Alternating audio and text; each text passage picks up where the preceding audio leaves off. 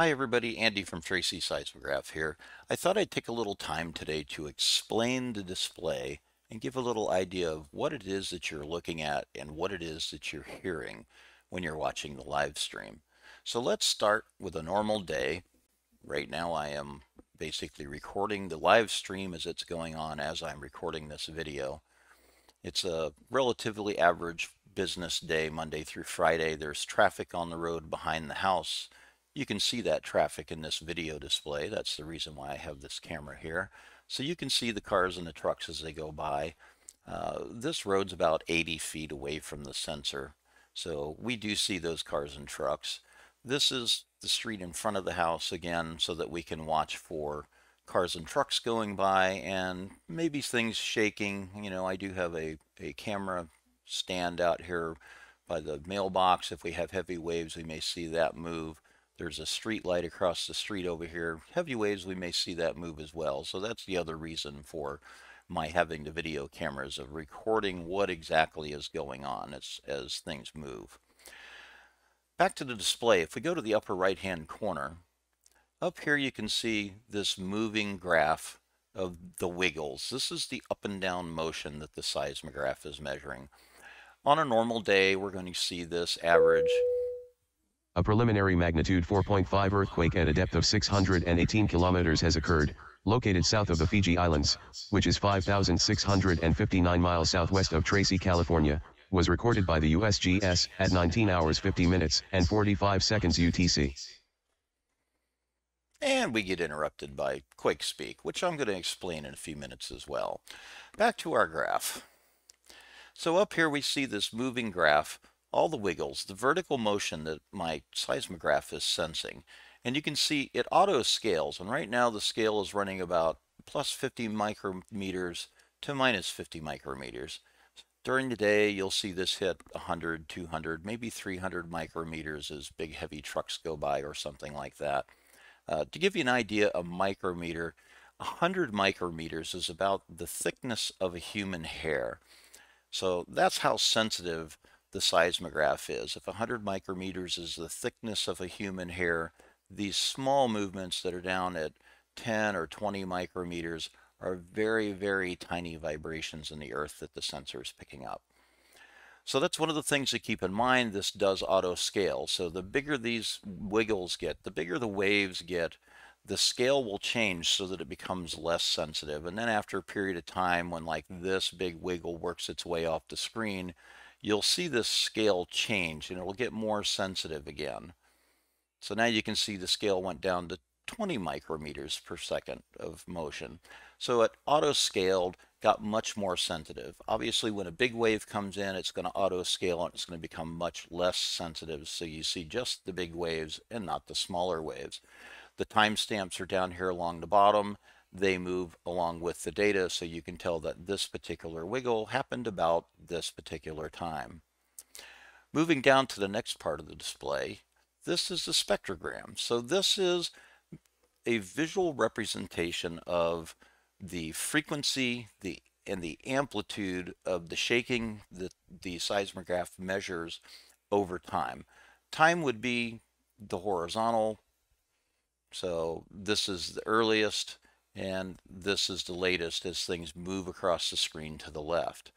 The timestamps again up here also work for this portion of the display. On the vertical axis, this is frequency. So at this point, this would be 20 hertz, or in other words, the sensor moved up and down 20 times per second. This would be 40 hertz. The sensor moved up and down 40 times per second. The intensity of that movement is indicated by how bright the colors are on the screen. The dark blue back here, that's relatively no motion. The bright yellow patches, that's where the motion becomes more intense. So intensity is the color, frequency is the up and down, and time is the left and right, with the most current data coming in over here at the right side of the screen. During the day, as traffic goes by, you're going to notice that right around 15, 17 hertz, somewhere between about here and say 30 hertz, you're going to see a band of a lot of activity. And that band of activity is all the traffic noise, and that's just not the cars moving along on the streets, but Tracy is surrounded by interstates on three sides that are a mile or two away. And we're actually seeing cars, trucks, vibrations being produced by that traffic as well on an almost continuous basis during the day. At night, this gets much quieter, and we see much less of this spatter that's going on in here, and we see more of just the traffic noises, particularly of the close by traffic. So as cars and trucks go by, you'll see a truck going by on the display over here in just a second, and you'll notice on the spectrograph the yellow line begins, and then we get a big poof of yellow. There's your truck just went by in the display, and you can tell that it was a truck because of the video display, and then this is the signature of that truck going by. So that's sort of how my spectrogram works. So you can also see that it auto-scaled, and some of the background got much darker because this was a more intense movement. So this is another auto-scaling. Now with this, when an earthquake occurs, earthquakes mostly occur on my spectrogram. We see them between about 0 and 5 or 10 hertz, so just below the line of the traffic to the bottom. And you'll see a bright line down the bottom of this display. And that bright line down the bottom of the display is a very good indication that what you're seeing is actually an earthquake. This little dim stuff here, this is again just normal urban noise, traffic noise. Other things you may see in here is you may see little pops equally spaced, and you may see little pops kind of like here and here and here and here. That may be somebody walking close by, say within 2 or 3 houses from where the seismograph is. That may be kids playing basketball down the block. Every time they bounce the ball 500 yards away, my seismograph picks that up and it displays it both up here in the wiggle and down here in the spectrograph. Moving down the display, this is another wiggle display, but you'll notice most of the time this line is very flat. And this line is very flat because this is a fixed scale line going from 150,000 plus to 150,000 minus. If you see a wave that hits the top and the bottom of this, that was a very strong wave approaching saturation of the seismograph. And I can pretty much tell you, if it hits the top and the bottom, we here in Tracy felt that earthquake. If it's between, say, these middler two lines, which is about plus 75,000 and minus 75,000, we might have felt it if you were sensitive to it, but most likely not, and it's just an indication that it was fairly large. If you see just a little tiny bump in here, it was a pretty small earthquake. Again, on this, your time scale is on the bottom. The most recent is going to come in from the right, and then it's going to move across to the left. Each of the lines going vertical on here, the dotted lines going up and down, those are indicating 1 hour, as this is a 4-hour display total.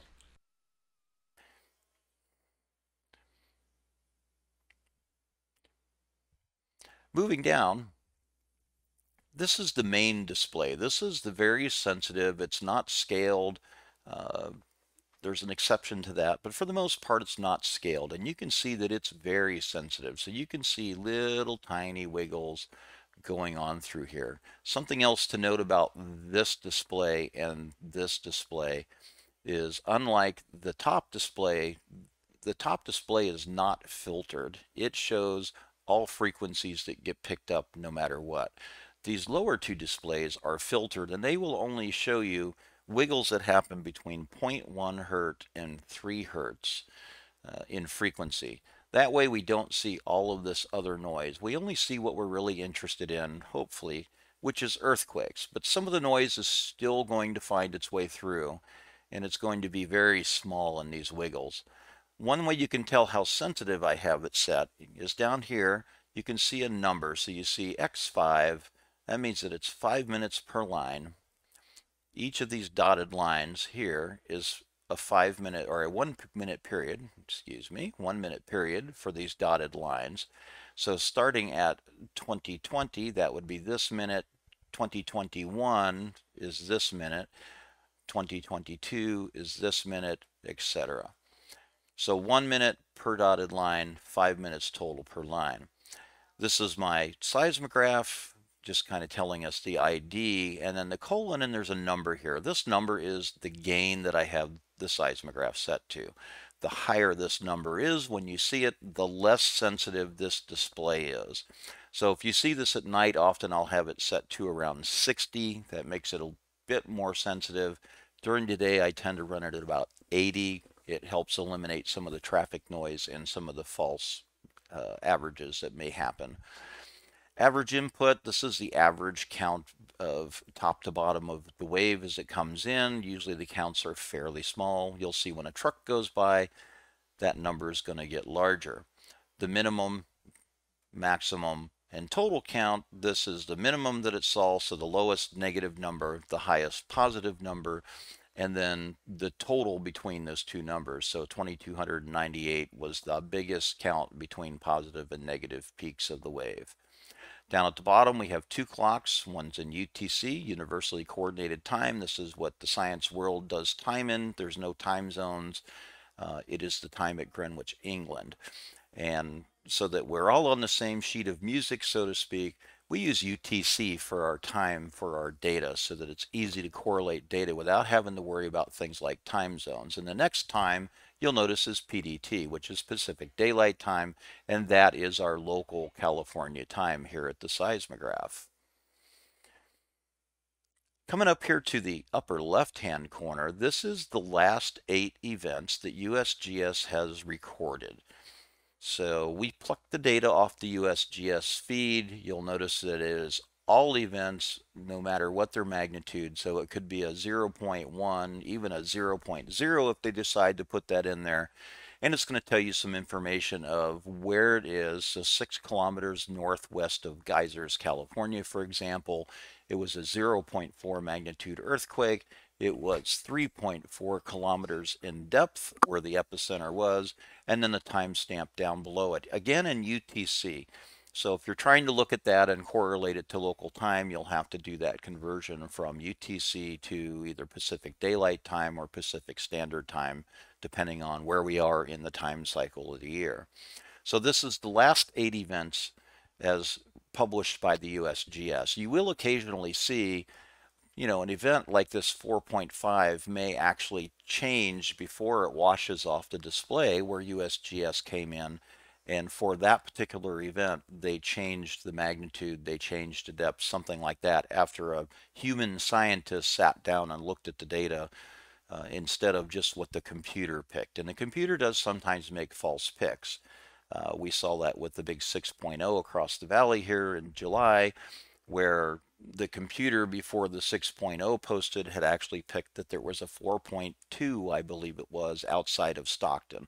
That was a bad computer pick, and about 40 minutes after the event happened, a human seismologist reviewed all the data, and that event disappeared off of the feed.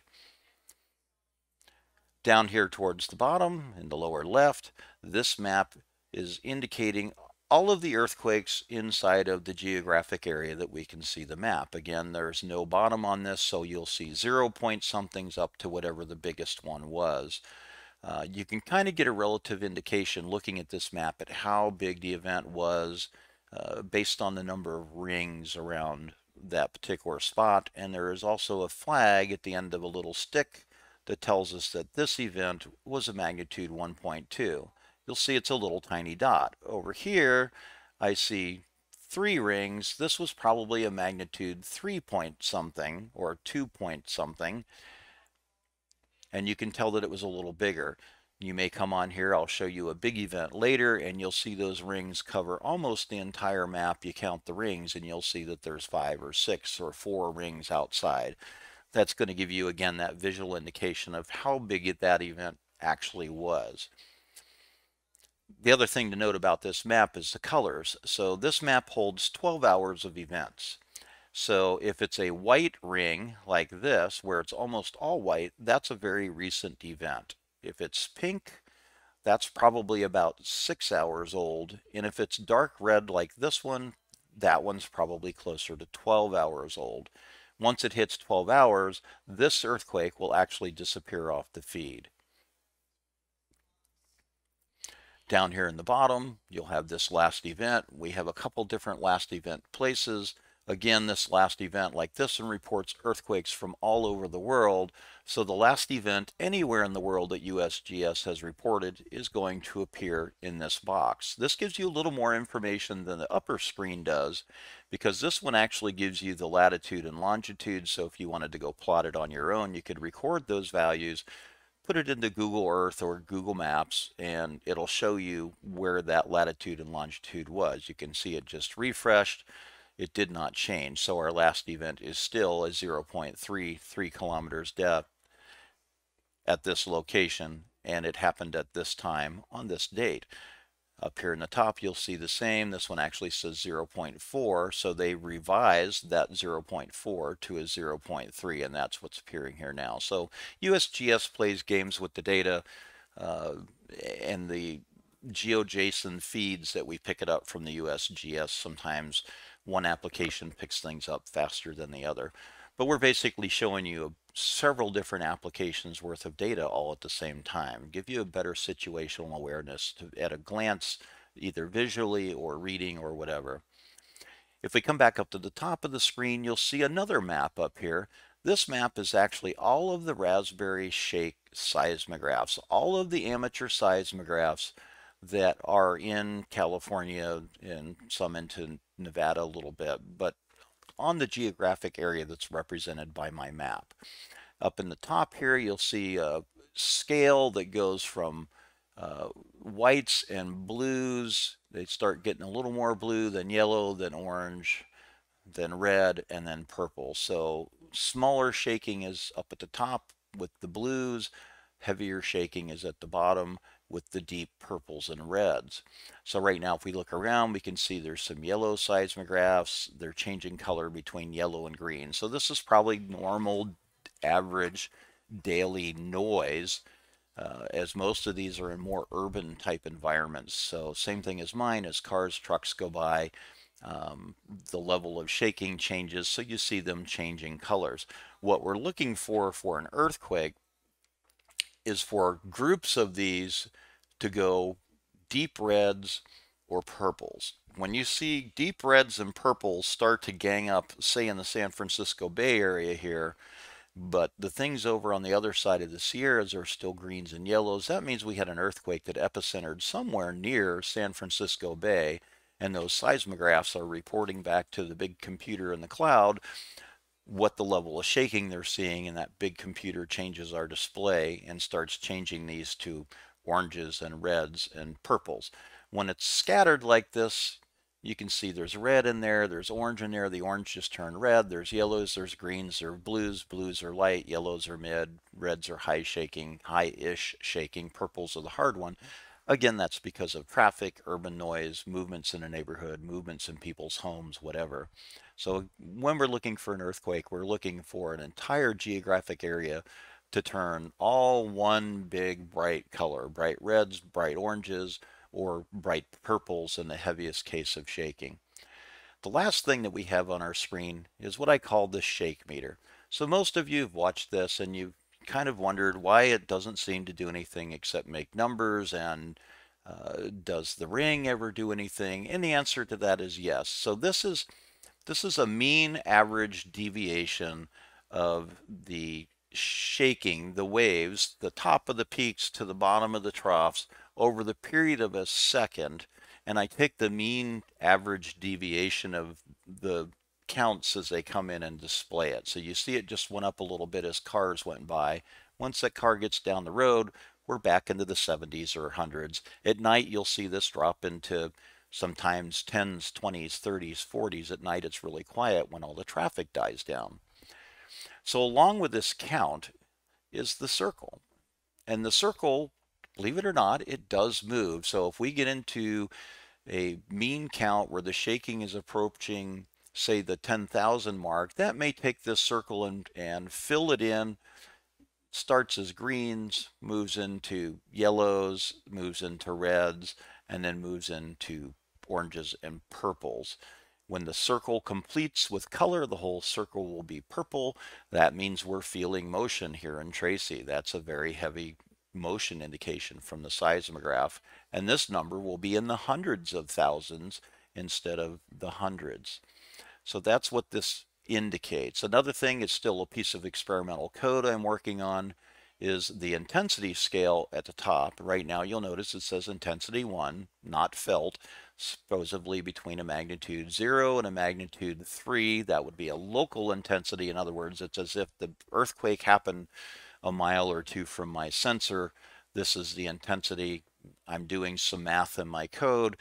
If it works like I hope it does, if it's a very strong earthquake, this will actually go from intensity 1 on the Mercalli intensity scale to intensity 2, intensity 3, intensity 4. At intensity 3, we'll start feeling things. At intensity 4, we'll start getting enough motion that there could be damage. And the text will also change color as the counts increase on this, as this intensity scale goes up. Again, this is experimental code. No guarantees this actually works. We don't get many big earthquakes for me to test my code with, so I have to wait for the next big earthquake to see whether it actually works like I think it's supposed to work and my math is correct. So that's pretty much the screen in a nutshell of what you're seeing, what they sort of mean, what's going on. A little explanation of like the sizes. So what's 100 micrometers or what's 50 micrometers? So again, remember 100 micrometers is about the thickness of a human hair. And that's the measurement of the movement that we're measuring. So if the big peak, like in this case, hits somewhere around 100 micrometers, you can see that peak right there. That meant that my sensor moved about the thickness of a human hair. It's very, very, very sensitive. Some of the things we may hear on the feed, you earlier heard what I call Quake Speak, another piece of custom code that I've written. Quake Speak looks at the USGS GeoJSON earthquake feed, extracts data from it, compares it to other data that it's seen, and if it's something that I'm interested in, it will actually speak what that earthquake event was. So if you have the stream playing in the background, every once in a while you're going to hear a ding, like an airplane ding when the stewardess goes to talk on the airplane, and then you'll hear a male voice that's going to announce a earthquake has been recorded by the USGS. It's here, it's this intensity, it happened at this time. If it's a female voice, the female voice indicates that it's a California earthquake. So I have filters that I wrote into my software that so that it's not constantly talking to us. Like up here at geysers, you can see there's a huge stack of earthquakes over by the geysers. That's a geothermal operation where they inject groundwater into the ground, and it does cause kind of like fracking. It causes fractures in the earth, and those fractures are measured as earthquakes. But if it was talking these little 0 point something earthquakes all day long, it would drive us all crazy. So I've set some filters. So from the seismograph location, in order for me to announce anything, any magnitude earthquake, it has to be within 150 miles of my sensor. If it's outside of 150 miles, it has to breach a magnitude 3.0 in order for the voice to announce it. And if it's outside of California or Nevada, then it has to breach a magnitude 4. And something else you'll hear is instead of the pretty little ding in front, occasionally you'll hear a two-toned alert tone. Beetle, beetle, beetle. That two-toned alert tone is telling us that a magnitude 5.9 or greater earthquake has happened somewhere in the world. And then, of course, the voice will come on and tell us what that earthquake was. The other thing you may occasionally hear is a sound that sounds like a doorbell. A ding-dong, just like a doorbell. What that is the software that is doing this upper right hand, saying that it has detected what it thinks is an event or something that broke the thresholds of the LTA, STA thresholds that I've put into the software to go, this is something I think it is. It's that computer pick trying to figure out, is this something we need to pay attention to? So if you hear the doorbell, that's that piece of software, and that's saying that that piece of software thinks it saw an event, And that also tells us that it is packing that event up and it is sending that event over to our Twitter channel. And so the Twitter feed gets real-time input from that program. You'll see the same spectrogram and seismograph that'll get put in the picture and posted onto the Twitter feed. So if you subscribe to the Twitter feed, you'll get sort of real-time notifications when my seismograph thinks it sees something. Those pictures will have a link to them. It'll take you right straight into the seismograph feed. Kind of an easy way if you're not watching. You get a Twitter notice. Oh, look, it thinks it saw something. It kind of looks like an earthquake because I see that low frequency line here, and I see big, highly spaced out waves instead of these tight little squashed together peaks that you're seeing. And that might be like, I'm going to click on the live feed link so I can go right over and take a look and see what the seismograph is saying live in real time. So something else to keep in mind. So from here, let's go look at some real earthquake events so you can see what things look like when there's an actual earthquake happening instead of just the daily dull traffic of Tracy, California. So let's take a look at a recent earthquake that was a magnitude 3.8 in Concord, California. So notice that on the Raspberry Shake map that everything in the Bay Area is greens and yellows. There's a purple in there, but that's just somebody that's there. So our event's about to kick off.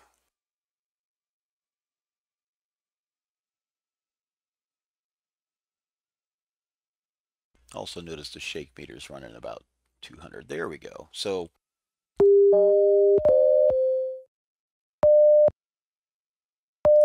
our P wave has arrived and our S wave has arrived. Notice how on the spectrograph the bright lines down on the very bottom and the spread out waves on the seismograph up here at the top. Mind you, this is the same data as this.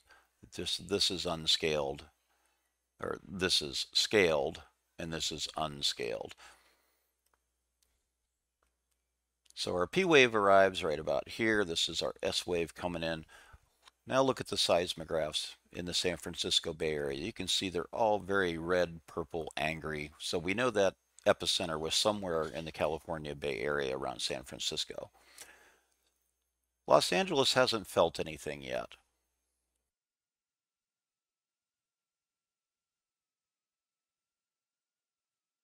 Now it takes about a minute for seismic waves to reach from the Bay Area to Los Angeles. Same thing from Los Angeles to the Bay Area. You can see the shake meter starting to fade out now. So the coda is going on. The waves are getting smaller. You can still see that bright yellow line in our spectrograph, but it's starting to fade out.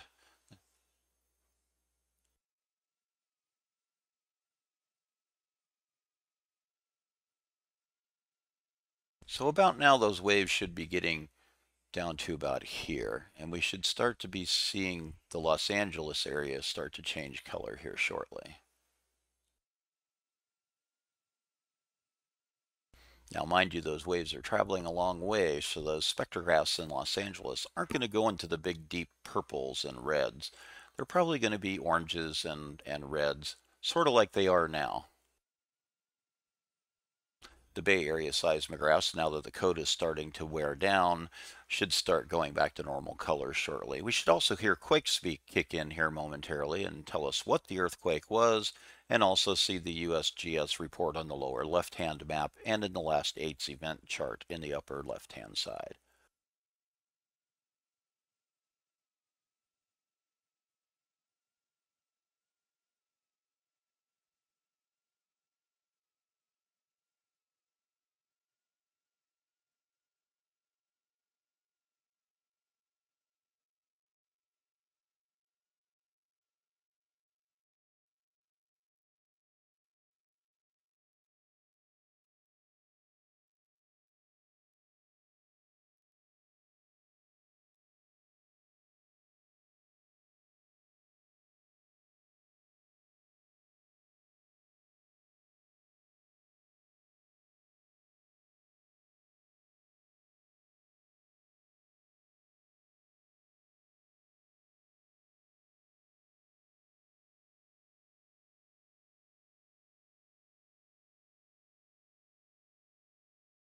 So the event has appeared on the lower left-hand map as a 3.8.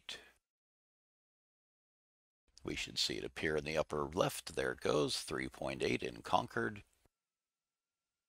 And Quake Speak should kick in momentarily.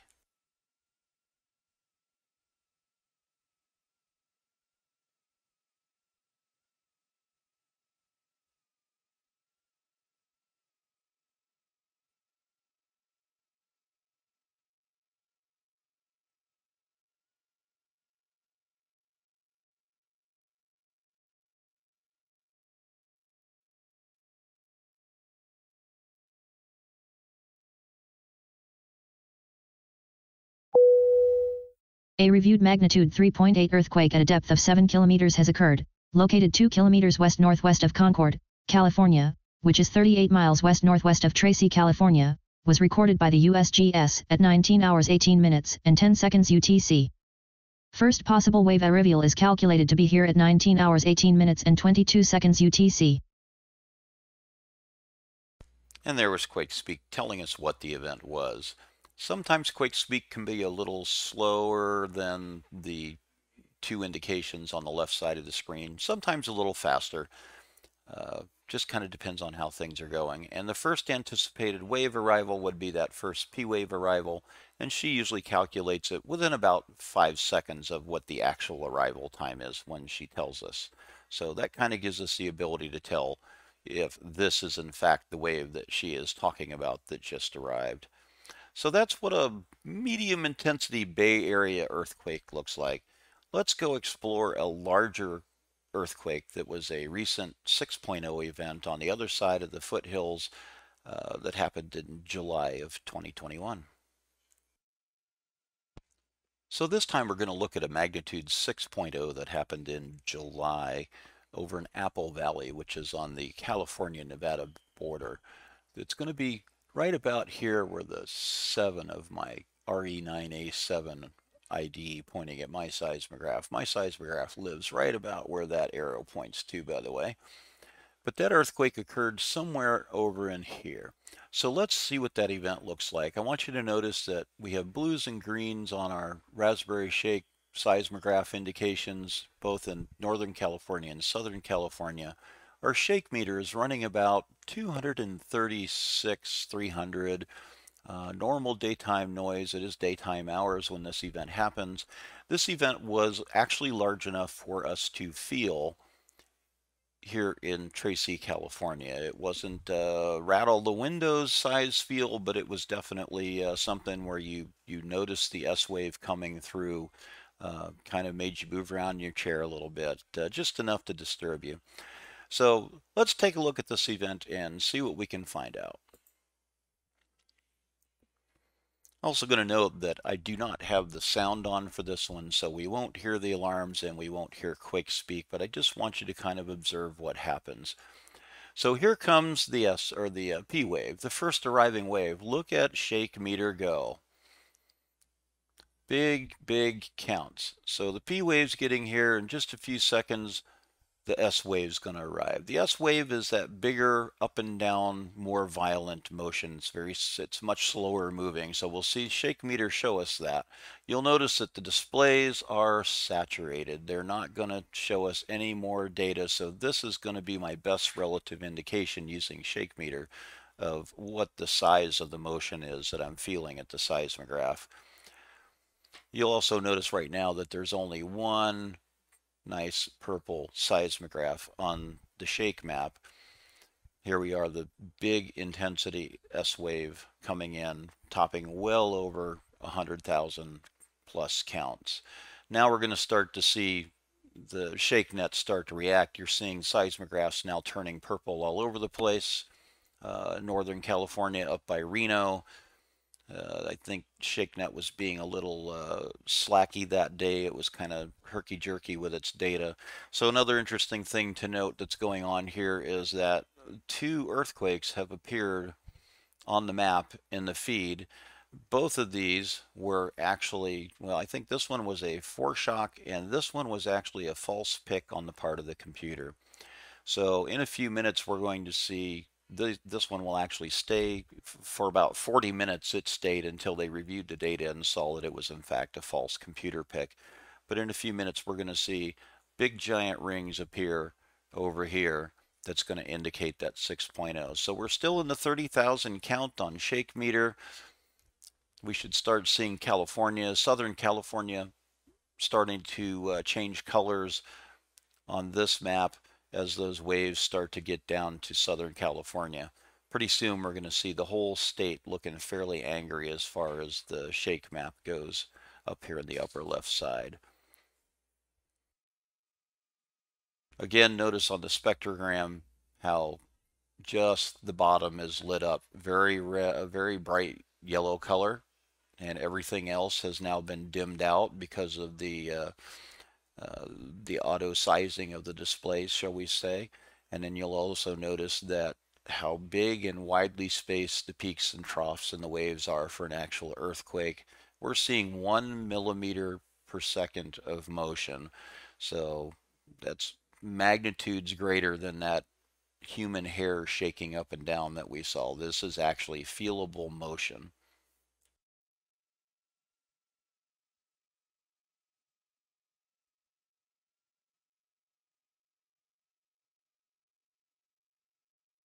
So now you can see that Los Angeles is starting to turn reds and purples because the S wave has finally arrived in Los Angeles, and now they're starting to feel the shaking from this magnitude 6.0 earthquake.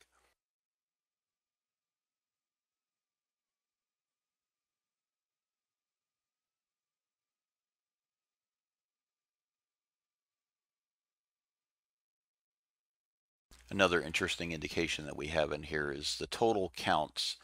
That would be from this graph. This is the total counts. A count can be equated with some math into actual movement size, but the larger this number, the bigger the movement of the sensor. And this is the peak that it's seen. So our peak is pretty darn high. That's over 1 million counts that we're seeing at this point.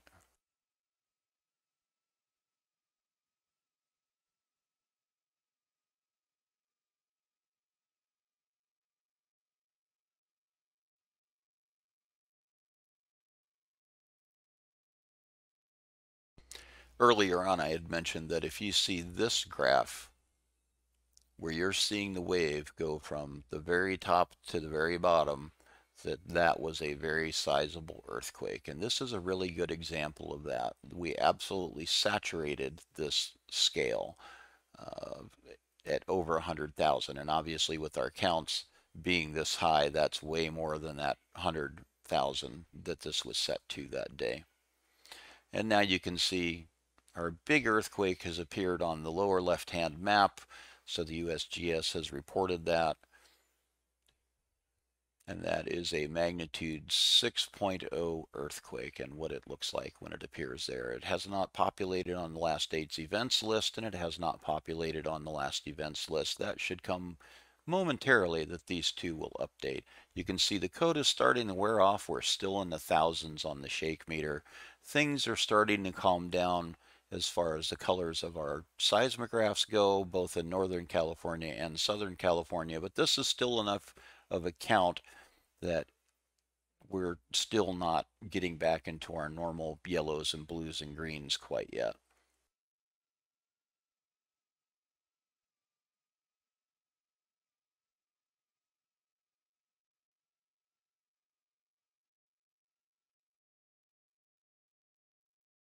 Ah, there we go. 6.2, Smith Valley, Nevada. So USGS has done its initial report. Over the period of time, this 4.8 disappeared, and this scaled up and down a few times, and they finally settled on, I believe it was a magnitude 6.0 for this event that occurred at just under 10 kilometers deep. So that's what a big earthquake looks like. Again, you can still see the coda going on, that bright yellow line way down on the bottom of the spectrogram, and you can still see the waves moving, the wiggles on the seismograph as this scales. And now we're scaling down. So now we're back down to 100 micrometers, which means that full scale is about the width of a human hair. So that shaking has settled down pretty immensely. I think that's going to do it for now. I hope you all enjoyed our little overview of this seismograph and what things look like. And as I come up with new things or decide I have more information that I'd like to give to you to help you understand this, or if you have questions, reach out and we'll see what we can do for you. In the meanwhile, from Tracy Seismograph, hope you all have a great day.